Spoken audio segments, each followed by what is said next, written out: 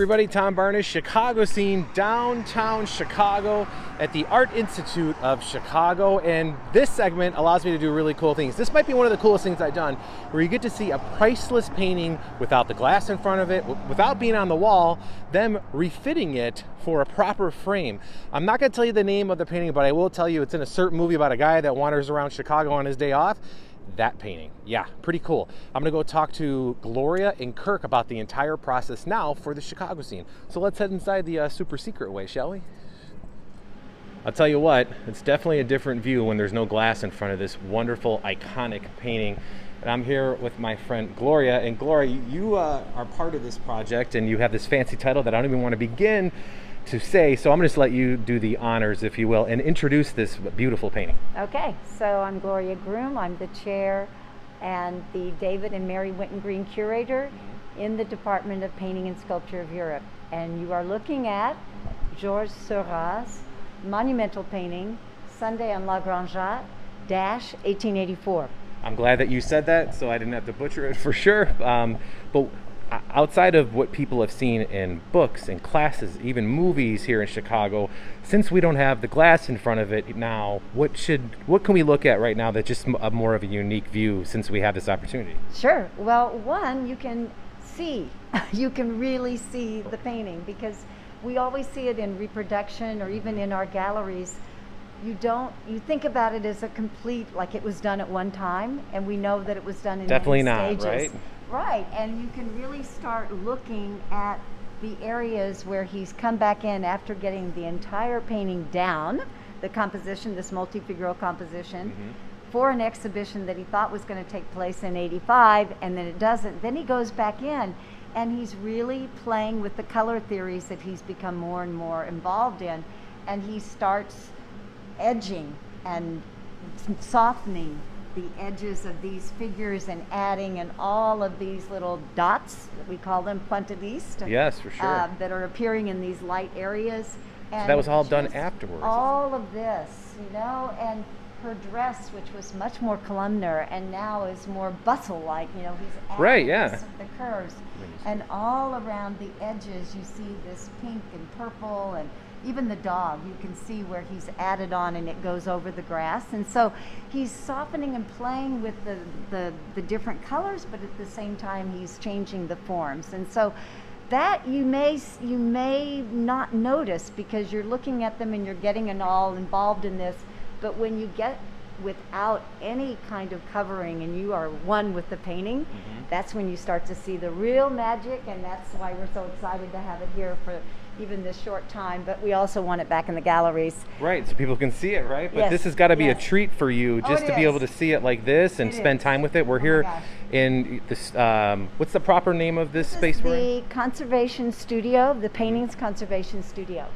And this is where you do all this type of work, where this is where the painting conservators really do their magic on and treat. In this case, there is nothing to do. It's just sitting here waiting for a new frame that we're constructing, and there's nothing to be done because this painting is in pristine condition. It's been at the Art Institute since 1924, and it's never been lined, it's never been treated, and it has no varnish.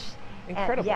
Yeah, it is incredible. And one little fun fact that you did tell me about that I've probably heard at one point or another but forgot is this middle piece right here that doesn't have any dots, this young lady in the it's like it's that focal point. It's, you know, Ferris Bueller's Day Off. I wasn't going to mention Ferris Bueller. I was waiting for somebody else to, because I didn't want to be that guy. You have to, because it's like part of it's like Sondheim, Ferris Bueller. Right. And yeah, he just leaves that as it was. He doesn't go back in and start. Just that one little edge of dots, just really small, and then that's it. Yeah, so it's So I'm going to swing this around because you have some other examples right here that you talked about and how it was a progression over time to kind of get to there.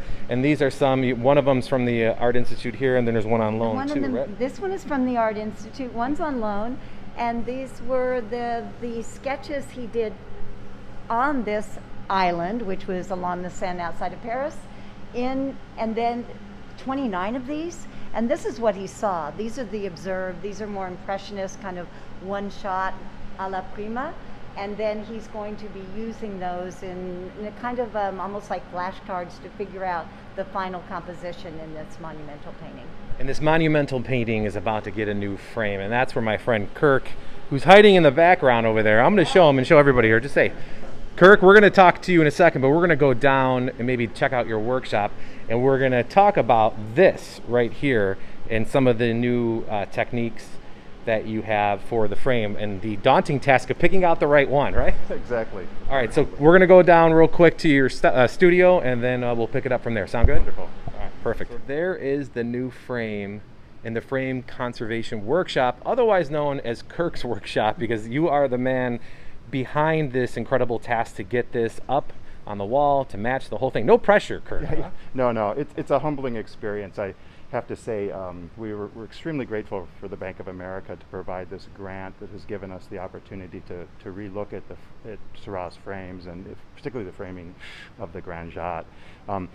You know, through the course of the museum's history, we've had the painting since 1924, and I think we have done about 8 different frames on the piece. And as new research comes out, new information, we learn more and more about what Seurat's hopes for the painting's frame would have been.